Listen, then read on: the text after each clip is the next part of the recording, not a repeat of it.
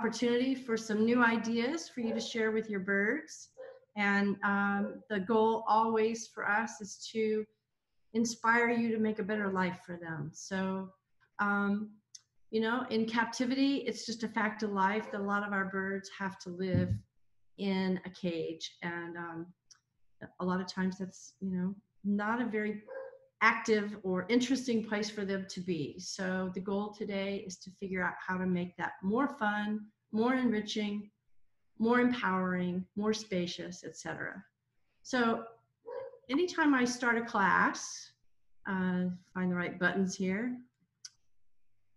I like to ask myself the very question about the content that I'm trying to explain or describe or explore. So I'd like to ask you guys this question. What does a cage mean to you? What is a cage? Going to rely on Michelle to give us feedback of things that you guys are saying in the chat. But I want you to kind of think on your own for a minute. So some of the things people are saying is a home, their habitat, a safe place, enclosed, a bedroom, a safe place, lots of sleeping, safe place, the bird's bedroom, their home. I love it. Fantastic. Because, you know, we kind of get into our routines in life or in taking care of our birds, and we don't always stop to think, you know, why do we do that? Or what does that mean? Or how does that feel to a bird? Or what's the purpose? Or can we make it better? That's always my question. Can I make it better?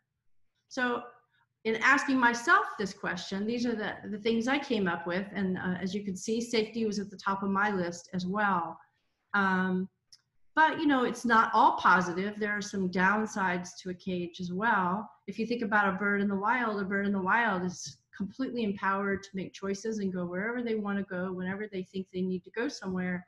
And in our homes and in their cages, often with locked doors, one, may not be very big, but two, there's no escape or opportunity to make a decision to leave it. So we need to give them as many opportunities both inside as well as outside the cage, right? So, and then like many of you said, it's a home. So I like to think about the cage in terms of what does a bird do in the cage and how can I set that up to be kind of like the way we think about our own houses. Because if you look at how your bird moves in the cage, assuming you've given them lots of things to do and to move on, you will notice that they may poop often in the same place or like to play with toys in the same place or definitely like to sleep often in the same place, which is the highest point. So if you think about when you're setting up your cage, how to make it like a home, that's a really great way to go about it. So we're going to go through some of the basics. I know sometimes there's a lot of basics involved, but we're going to use those basics, build on them, and then put them all together. So let's start with just, you know, here's a cage. Look at that. I mean, does it have enough perches? I don't think so. Does it have enough to do? Definitely not. Is it big enough for an African gray? Whoa, absolutely not, in my opinion. So, but this is the way a lot of cages are marketed, sold, and used. And I think we need to do a much better service to our birds in terms of their quality of life. So, you know, we have a lot of birds that come and go out of the adoption center or through our program. And I think at least the way I've always approached a cage at this point after taking them down and putting them together a zillion times is that I start with the purchase. It just saves time later of taking other things down and repositioning them. But most importantly, in my opinion, the perches are like a highway system. They're the way the bird gets around the cage. It gives them a way to maneuver and have activity and opportunity. So I don't know if many of you have the good opportunity to have a stainless cage. They're more expensive, but they last a long time. But most people don't. And you know, powder coating these days is not so wonderful. So another reason to give your birds lots of ways to get around the cage, is they're not having to climb on the bars and put wear and tear on the powder coating, okay?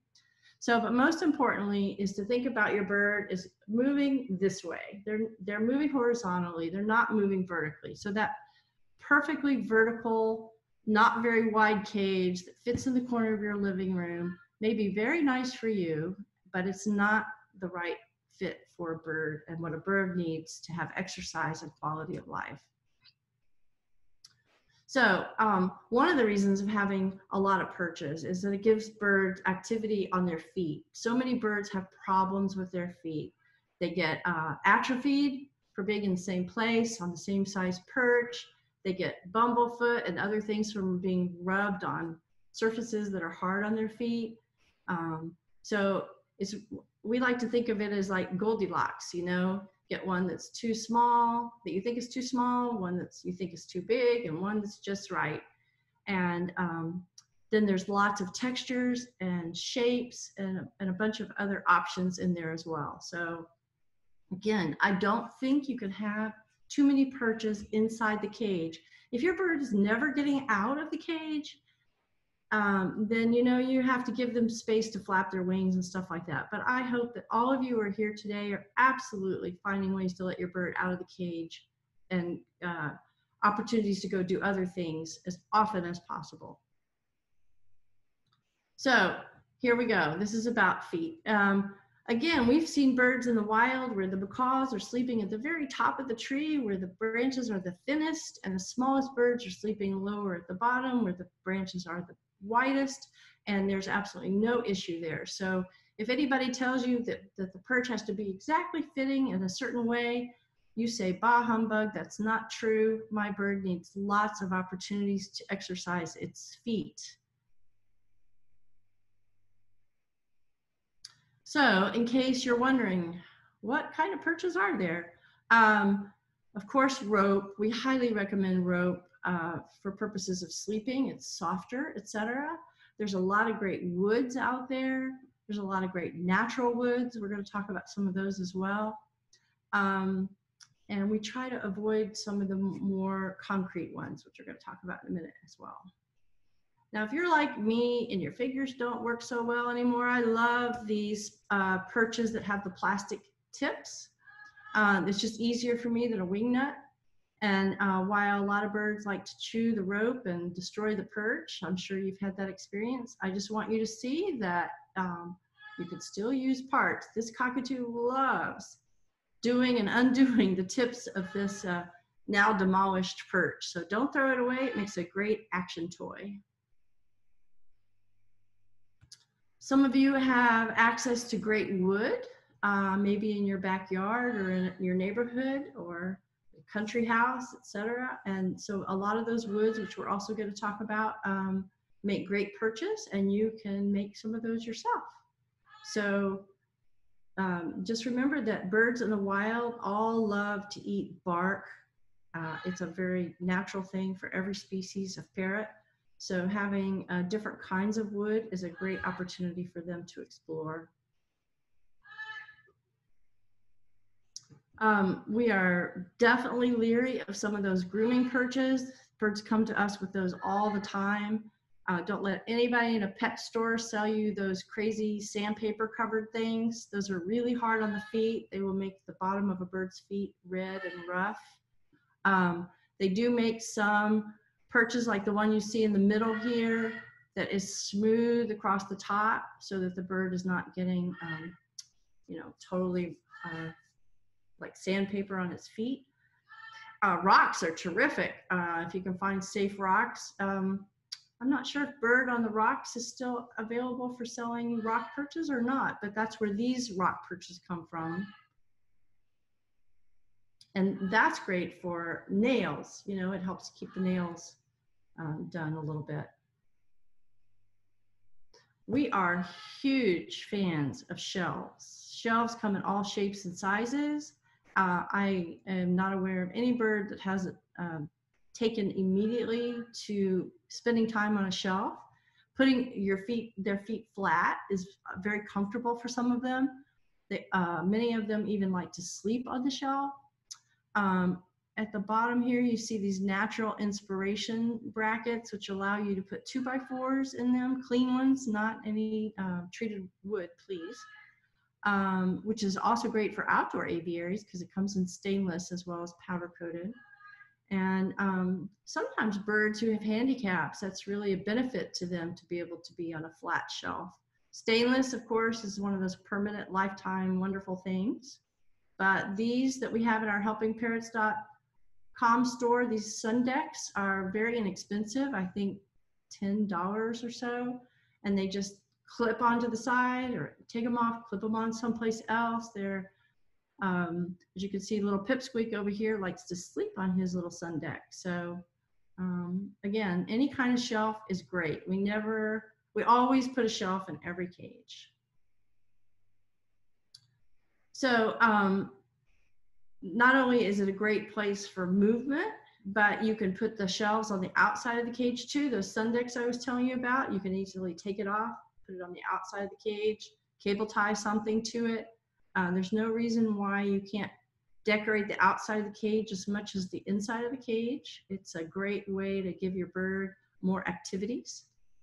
So here you go. Here's a shelf that's been cable tied so that it won't fall down. This is one of those drop down doors. Some of the cage companies have those nice drop down doors, but they only serve as shelves when the door is open, of course. We also use shelves to hold toys. In this case, it's a 6-pack toy that the shelf is able to hold, and then we can connect it with these baby links. So the bird is able to stand on the shelf and play with the foraging toy. These are used for washing baby bottles and nipples.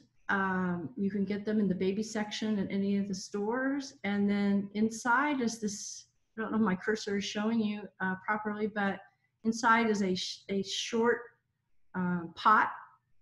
And then I just plant like radish seeds, and the seeds grow up through it. So the bird can't destroy the whole plant. It will just eat the actual sprout so that the plant can continue to grow. But again, a shelf is a great conduit for placing that toy. Makes it a lot of fun. And this is just to show you, little birds like big perches too. You can put every size in the cage and watch how your bird moves. And my guess is that they're going to move to every kind of shape and size that you offer, which is great. Great for mental enrichment, great for physical enrichment. And here's just a few more ideas. This macaw up in the top corner had a very serious lifetime injury.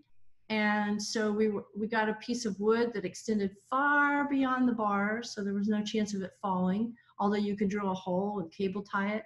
But since he had a hard time walking, this allowed him to scoot across the wood, which was great. Here on the bottom right corner, you can put something, again, fun, or just as a mat to keep things from falling through. And in the bottom left corner, Winnie, she had some kind of, I can't remember what was going on with her feet, but something that was very uncomfortable for her. So that was a wood perch that just had some fleece, which is the only material we recommend for safety purposes, that was attached to that piece of wood. And it gave her a nice, comfortable place to rest. All right, so let's talk about action perches, not just plain old perches, but things that allow a bird to actually move. So, things you think might be just a toy actually can make great activity perches as well. I love these big swings because they provide an opportunity to replenish the toys down the side while still leaving the perch. And sometimes you think this just looks like a toy, but these hanging things also make for great activity perches as well. Some of you probably have birds that maybe don't want to come out of the cage, or they're more cautious or nervous. So just putting a perch on the door gives the bird the opportunity to make a choice as to whether or not they want to come out while still retaining their opportunity to go back in if they feel uncomfortable. So it's a nice transition perch to have. I almost always like to put a perch on the door for that reason. And for those of you who might have Quakers, you know that they are especially protective of their cages. It's a natural behavior. And so many times we have Quakers that come to us where people say they are, label them aggressive or mean when they try to take them out of the cage. And that's not what they are at all. They're just following their natural behavior, which is don't come inside my house. And I think we need to respect that. That's not asking too much of us to respect their need to protect their space. So it's not a win-lose exchange at that point. It just means we have to wait till they're out of the cage before we service it or touch it, and that's okay. That's a respectful way to go about doing that.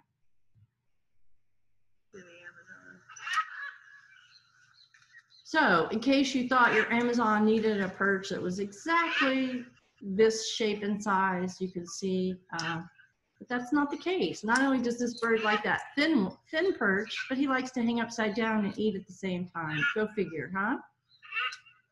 And in case you didn't notice, birds in the wild get very dirty.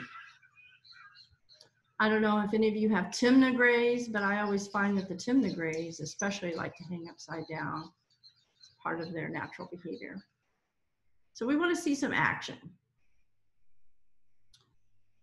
And we're going to get into more of the action perches later too. All right, so after we've got this highway system set up, then the next thing I like to think about is where they're going to eat. And sometimes that means putting bowls near some of the perches. I like to have opportunities to put bowls in many different places. They don't always have to go in the same place. And a lot of times, like putting the water on the opposite side means they have to walk across the perch in order to get to the water, which is good for action. If you have some of those perch potato type birds, you need them moving as much as possible. So the more bowls they have, the more things they want to get into in those bowls is great. And as you see from this bird, poor Brandy's water was right underneath the perch, which is pretty darn disgusting. Doesn't make sense, does it? We have this discussion a lot of times with different people. I know a lot of veterinarians are very pro water bottle. I personally am not pro water bottle, but each home needs to do what works for them. My only caution about both is that you need to keep them clean. Having a water bottle doesn't mean that you don't have to change the water or clean the bottle. You have to clean it just as often, and more so sometimes because you can't see the dirt the same way you can in a bowl. So think about it. I know some birds that have died from water bottles because the little pellet thing at the end, the little ball that didn't work properly. So make sure you check that, okay?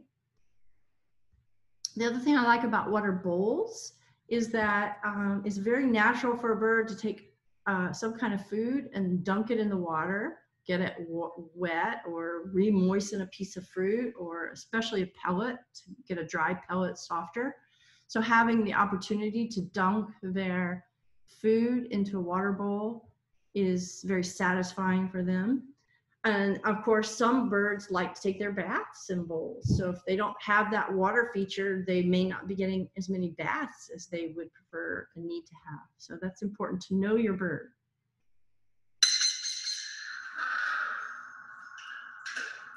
This is our friend Pipsqueak again.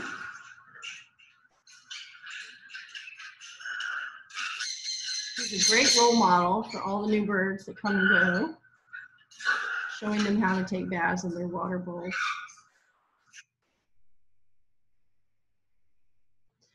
And then food. So we have to think of the food bowls as well, or other options. In this case, you see skewers. I love skewers. They give us opportunities to hang in different places so we can make an activity.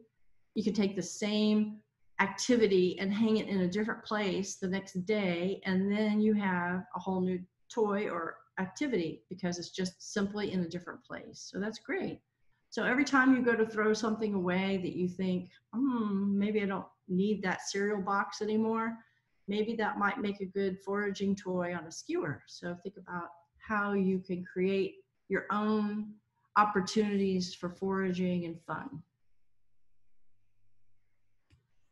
And then lastly, where is a bird going to sleep? Almost always a bird is going to go to the highest point in the cage. And so oftentimes people will put that concrete perch at the top so that the nails will get, worn down. And that is just doing a big disservice to your bird. It's uncomfortable, it's hard on the feet. In most cases, birds prefer a cotton perch at the highest point.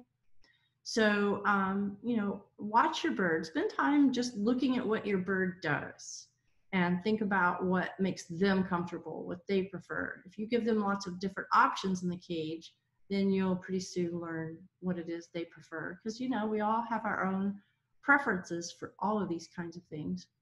And of course, some birds like to go into a small hut, but just be careful. As you can see, this bird is starting to chew this fabric, which can be very dangerous. We've had, I think, 2 birds now die from fabric digestion soon after they came to us because the relinquishers didn't know that they were swallowing the fabric and it was causing their digestive system to be impacted. So when your bird is regurgitating, it either means they're getting too sexy or, beware that, make sure that there's not some impaction going on as well. But some birds really enjoy being in a more enclosed space when they go to sleep, and that's understandable and appropriate as long as it's safe.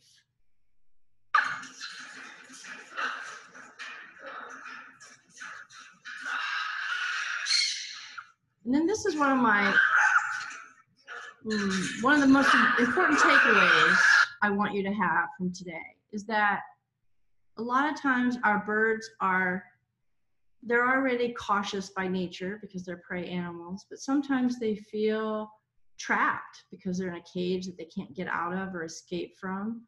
And that is stressful for them and their nature as prey animals. So I think and maybe in some cases is why they have feather destructive behavior problems. So giving birds opportunities to choose, empowerment, is often the message in many of our classes, but this one as well. Give your bird a place that they can choose to get away from prying eyes, that they can have a little personal time and space of privacy. And that often will take off the edge of some stress for some birds. And especially if you have a busy household and they need to just have some downtime, or maybe you have kids that are moving really fast and making them nervous, or maybe they're in front of a window and they're feeling a little threatened by something they see out the window.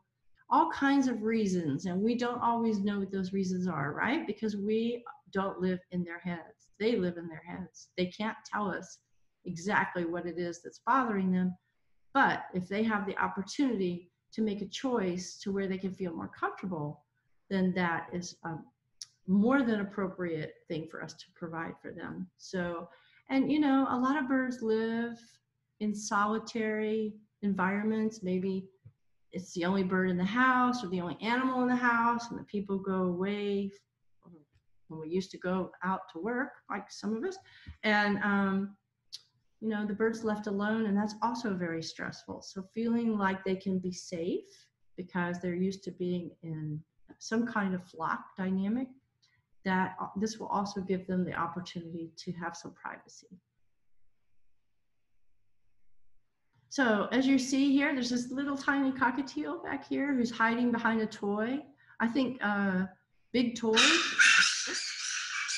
Let's go back for a minute.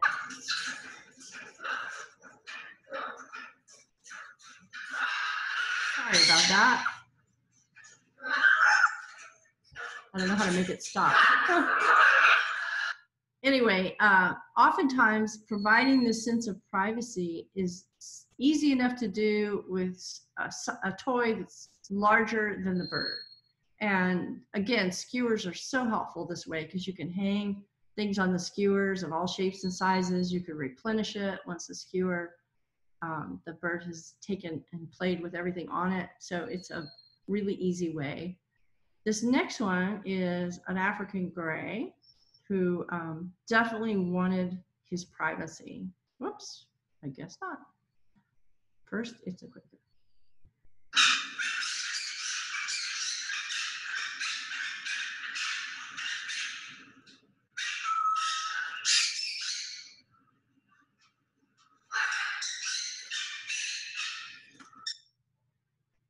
So that was Webster. We found that we could take Webster anywhere by giving him a bag. It became like his transportation system, but he often wanted to just go inside his bag to take a nap. He wasn't trying to make a nest. He just wanted to get away from it all. So here's some other examples of, oversized toys or places to hide that might work for your species of bird. But then we have to be careful and we distinguish between what is privacy and what is nesting, because we're not trying to encourage nesting behavior. That will happen often enough of its own, probably. So we don't need to exacerbate nesting behavior, which can lead to all kinds of problems, behavior and medical. So here's just some examples of what I would consider nesting versus privacy.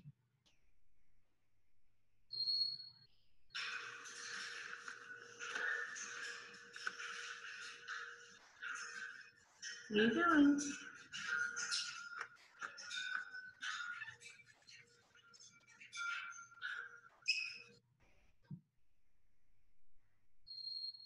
I took this picture the other day of Birdie, who's in our adoption center at the landing, and I just kind of wondered what you thought. Do you think that Birdie is trying to find some time out for herself, or is she trying to be nesting?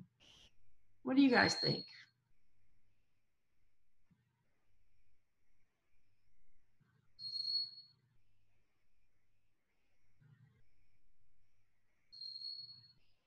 We've got timeout, playing, could be either, nesting, playing. It's hard to know, isn't it? Especially if you didn't know this bird already.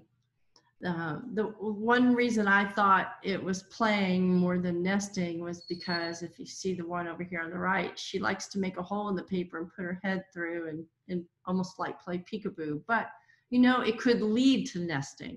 So again, pay attention to your bird's behavior and try to adjust accordingly to make it the most healthy setup possible. A lot of times we forget the bottom of the cage, and a lot of birds don't go to the bottom of the cage. We're going to talk about greats and all that here shortly.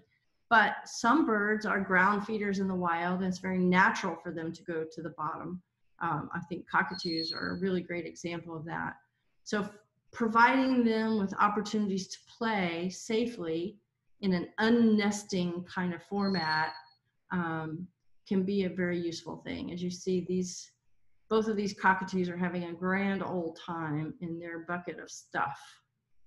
And it's also a great place to throw in those toy parts and other things that get used that you can't, restring again. So here's a Kleenex box. You're about to throw out the Kleenex box, why not just make it a quick foraging toy, right? This is Michelle's wonderful bird, Pargo, and do you want to describe, Michelle, what you've done for Pargo here? I think that would be great if you did that, since this is your wonderful idea. Sure. So one thing that I noticed that Pargo liked to do is he likes to chip on toys. He has a Pachycephалus parrot, and it seems like they will, work on toys at the bottom of their cage too. But he'll chip on wood and he'll kick back with his foot too. I've also seen grays do some scratching behavior. And so I set up essentially a litter box that he could kind of root around in and chip wood and toys. But I wanted it to be so that I could put food in there too. So it would also be a foraging box, but I didn't want it to be too enclosed so that it would be very nesty. So I found these plastic cubes that had no metal. And at the time, I could just get them at Target. And so I would put a very small litter box inside of that, inside the cage. And it's kind of funny because it ends up being a fixture in his cage now. He uses the top part as a shelf, and will sometimes take a toy down there to, chew on, but he'll also go down into the box. And I've even seen him make it into a foraging toy where he will take some food, or a Dixie cup that I've used as a foraging toy down there he refills his own foraging toys. And the beauty of this is that if he's up higher in the cage, he's not pooping into his toy box, which is a really nice feature. I think that was a great idea. We need to figure out who's selling plastic cubes again, because it seems like a really great addition to so many birds that like to play at the bottom of their cage. So a lot of times we question what kind of cage we have space for. And I want to stress that these are our minimum recommended widths. Again, remember that birds move sideways, not up and down. That is their preferred mode of action. And that's the only way you can add more things to do, is if you're going horizontal. So, every now and then people will say they have a cage they want to donate to us because it was just too big for their birds. And I always try to talk them out of that. There's a way to retrofit the cage into different spaces so that it can still be as wide and spacious as possible. So these are my two little rosellas. They're in a double wide. The cage is 64 inches wide. You can see there's one here and one here. And they're very old, and one of them has terrible feet. So having that highway system of things to go back and forth all the time is really important. And probably the reason she's still alive and doing well is because she does have to move. She has to move to get to different food bowls and things. So action is really important for her well-being at this point. So this is looking at it from a different angle. There's one rosella there, and another rosella there. And this is from the other end. Peekaboo. So let's put it all together, all the things we've talked about, and get into more depth. But width is important. As many perches as possible is important. A shelf, multiple opportunities for food, at least 3 bowls, if not more, because you have fresh food, water, pellets. Hopefully you're not feeding seed, whole nother discussion. And then things on the outside of the cage, places to go and things to do. Okay, so this is based on like a 32-inch cage.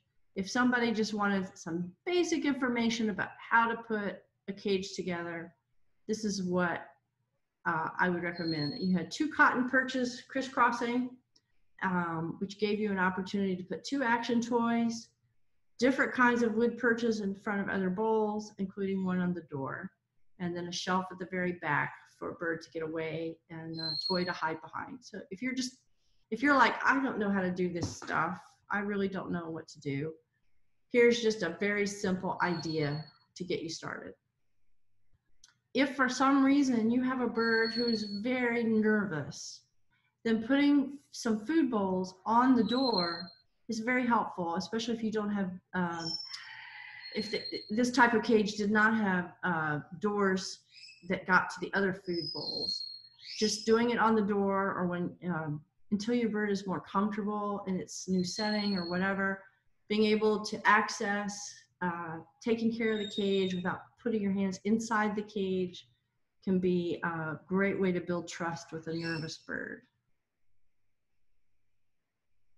All right, so let's talk about that other valuable real estate, the whole outside of the cage. We haven't even gotten to away from the cage yet, but the outside of the cage still provides you lots of opportunities. This is, some of you are familiar with Jake, who's in the adoption center right now, and he just loves roses of Sharon. That's what that plant is. It's very,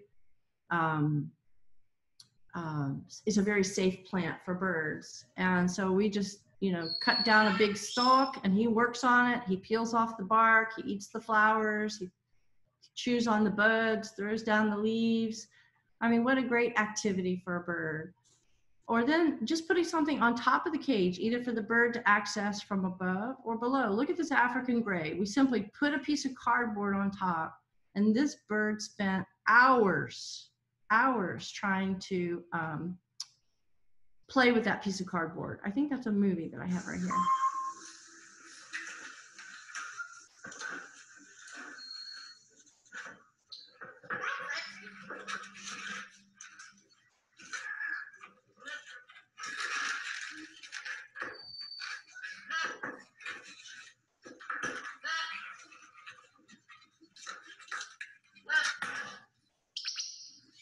This is safe cardboard. You know, be careful if you do use cardboard, where it's come from, where it's been, if it's dirty, etc.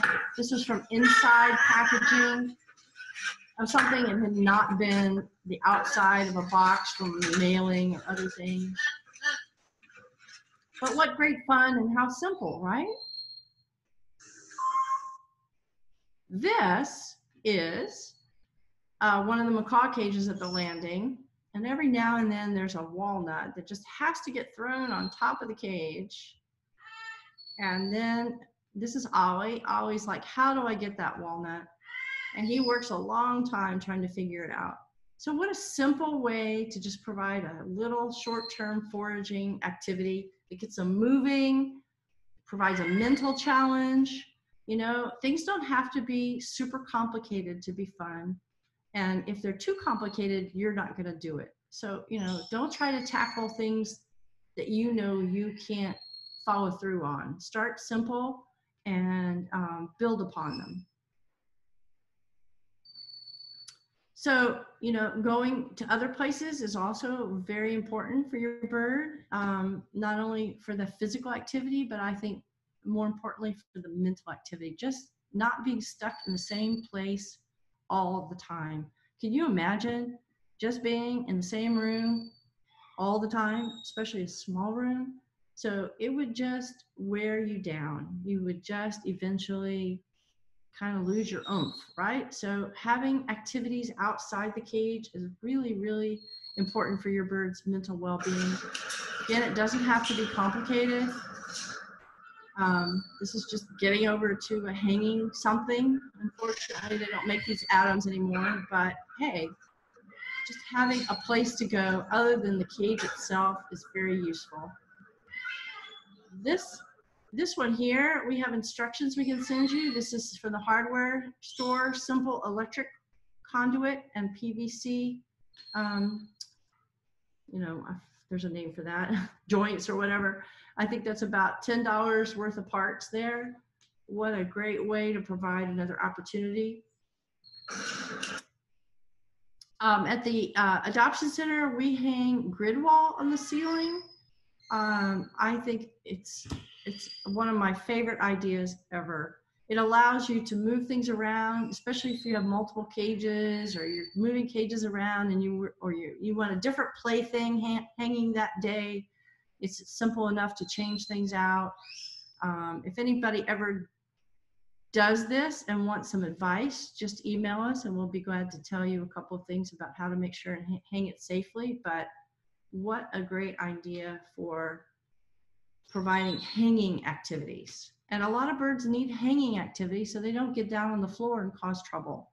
And because they like to be high, that's a natural behavior for a bird to want to be high. So let's give it to them. So here is Ollie and Layla. And Layla figured out how to get up there, and I'll let you see the rest.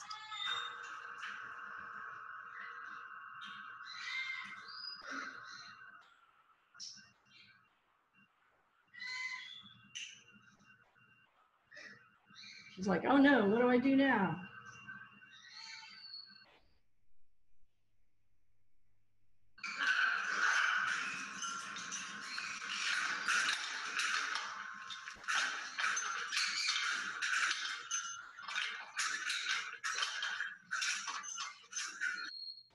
and the hanging orbit there was just slightly far away, so that Ollie had to really figure out how to get there. That also is a great way to, get their minds working, so they have to figure out how to solve a problem. In the wild, they're 24/7 figuring out how to solve problems, how to avoid predators, how to find food, how to find a safe place to sleep. In captivity, we give them this nice safe space, and we give them a big bowl of food. They don't have to figure anything out. Well, that's pretty oppressive in the end. So giving them challenges is a great way to enrich their lives. This is a hyacinth that was at the landing for a short while, and I'll explain after the movie.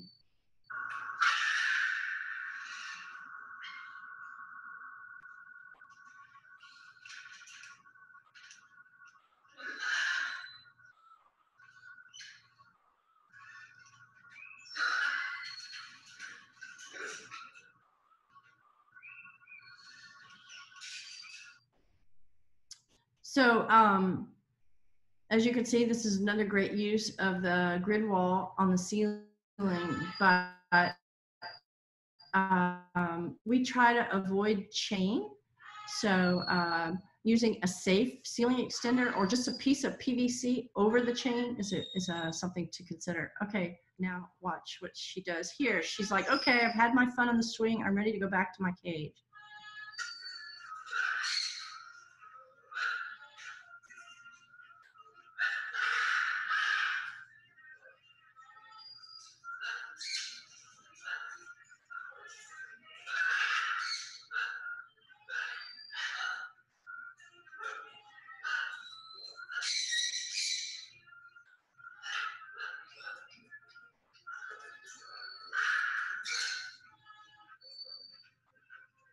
Good job, Blue. Another challenge. We just moved her cage ever so slightly, so she had to work harder to figure it out. Of course, this is maybe a little to the extreme, but as you can see, it's possible to make a wonderland of activity at a high level, because again, birds love to be high. And so as long as you can protect the things on the floor beneath them, because they will be making a mess, that's great. It's great for them. Okay, so let's talk about plants a little bit, because plants are so enriching for a bird. This is a sunflower. But if you go to parrotenrichment.com, there are a lot of activities. This is a container with organic dirt, and Jasmine loves radish seeds and other things, so we can never keep it planted enough. And he will go and dig out those sprouts and eat the sprouts and have a great time. And then over here you see this Amazon, this play stand is right next to the cage, so this bird has the opportunity to go back and forth as they see fit. So they have nasturtiums and kale and collard and a whole bunch of great safe plants for this bird to eat. So that's, they get to choose when they eat their greens. So here's just a couple of safe and not safe plants. This site is the one I most recommend. MD Vaden, he's got the best bird related things. I think that there's always going to be some differentiation between the sites about what may or may not be safe, but there are some clear things that are safe and clear things that are not safe. So if you find something that's got a little bit of controversy about it, just do your homework.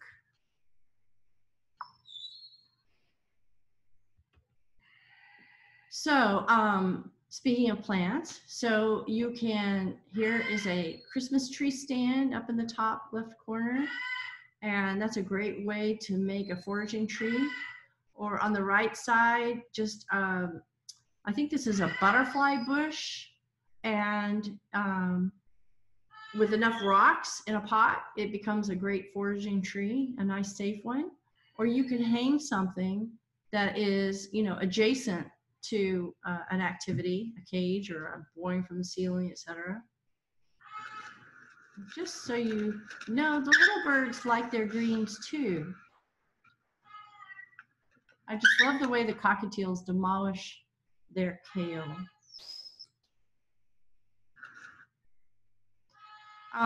After our big retreat in May, which some of you attended, I was inspired by one of the speakers to make she was talking about how the macaws after the Disney show would all go into a big foraging table and play with browse and other things. So I took an old table and I made this and put it on top, and just I figure I can replace the wood as soon as it's eaten, no problem. And inside on the bottom was stick-on tiles, so it made it easy to clean if something got sticky or messy. And sometimes she takes a bath, but generally it's just full of stuff to do.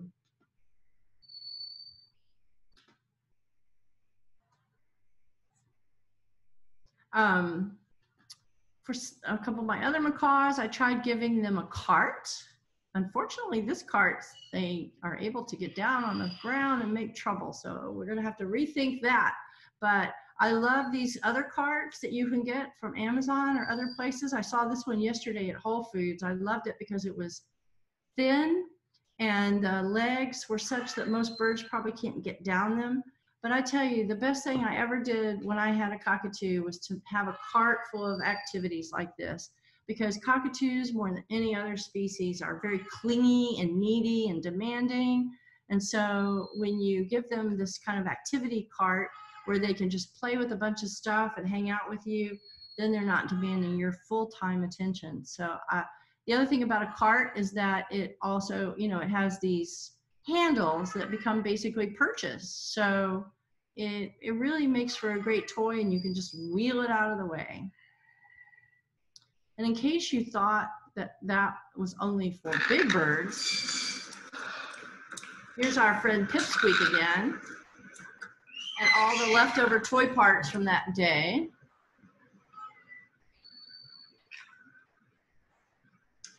And what a great time little Pip is having.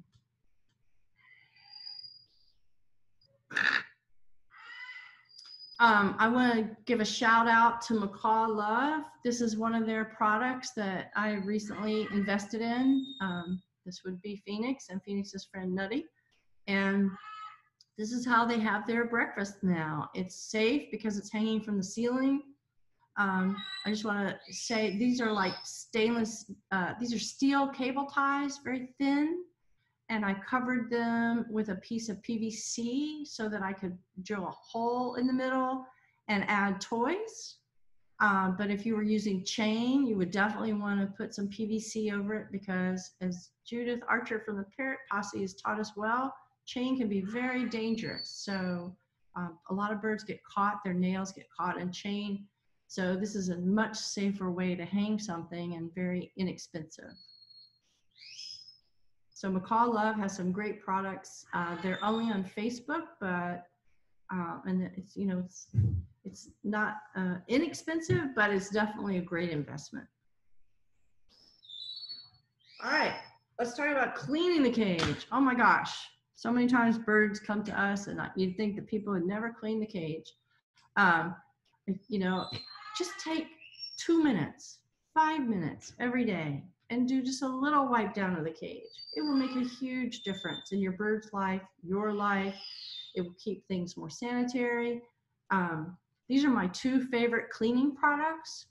Chlorhexidine is, it has no smell. I can't stand those things like poop off, frankly, that have smell. So chlorhexidine has no smell. It's very antibacterial. It's antiviral and antifungal to some extent. It's very inexpensive. We go through maybe a bottle a week at the landing, but we're cleaning a lot of cages. If you only have 1 or 2 birds, that probably lasts you months. So you just have a little bucket, put some a splash of chlorhexidine, some hot water, and, you know, just make sure that you're giving the cage a little bit of cleaning every day. BioGreen Clean is another one of my favorites. It is more expensive, but you dilute it, so it doesn't. It works really well to get off some of those hard to get off spots like poop and things like that, especially on play stands. If you have a flat surface, that's where I use it mostly. It's very safe. They're both very safe. Chlorhexidine, there's a medical version of chlorhexidine, which is far more expensive, which is used in water and stuff. You do not want to use chlorhexidine, in your bird's water because it is scented, but you don't smell it. I shouldn't say it's scented like, you could, just don't use it in your bird's water. All right. Another reason, maybe the second or third most common reason that birds are relinquished to us is because people developed respiratory issues. And having been one of those naughty smokers for many years, I am very protective of my lungs now. So I always mist the paper before I roll it up.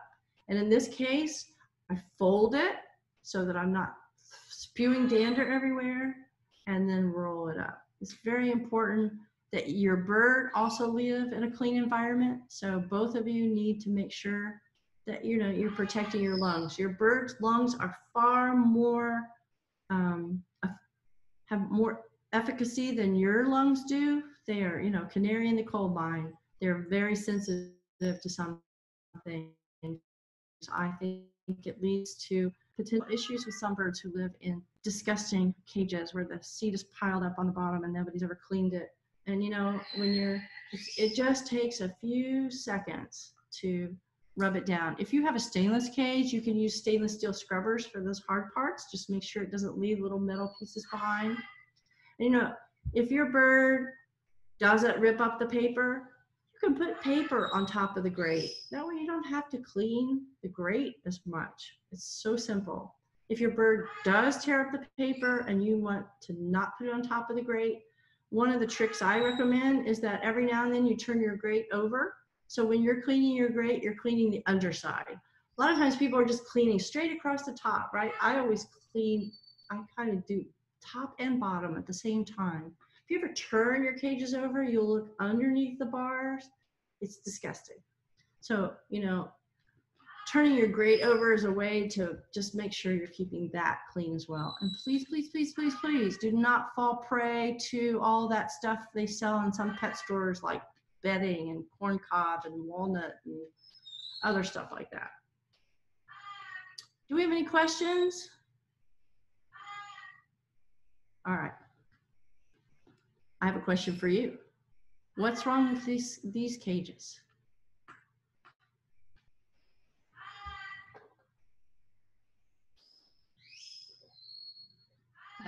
Someone says everything. Dirty. Everything. Round, too small. Circular, too small. Too tall, not horizontal. Bad bowl placement. Too vertical, no place space. Prison-like. Yeah. Well said. Well said. Nobody wants to live in a space like that, right? Everything is, I should just put everything. I love that answer. Everything is wrong with this. No places to go and nothing to do. So this is a question we get a lot, and there's no straightforward answer. It's, it depends on your family, your household, your species of bird, but whether you get a dome top or a play top. I think a dome top is helpful if your bird is in the cage for longer hours because you're working, etc., or they have really long tails, as long as, of course, you're still providing out of cage time. But if your bird is out of the cage a lot and able to come to the top and play and not get into trouble, then that's great too. So you have to decide what's best for you, but those are kind of the pros and cons, in my opinion, of what you should invest in. And of course, if you can afford stainless, it's the way to go. It's the lifetime investment. If you're hoping to live with your long-lived bird for many years, then making that investment will pay off because the powder-coated cages, at some point, they just don't hold up well, and that's not safe for your bird or easy to clean, or it's just not good. All right. In summary, places to go, things to do. Places to go, things to do, right? So wide, big highway, at least 2 things of action, a swing, a boing, a this, a that, things that move, things that cause your bird to have to move, and a place to hide, and a need to go around the cage to get to different places to play and eat.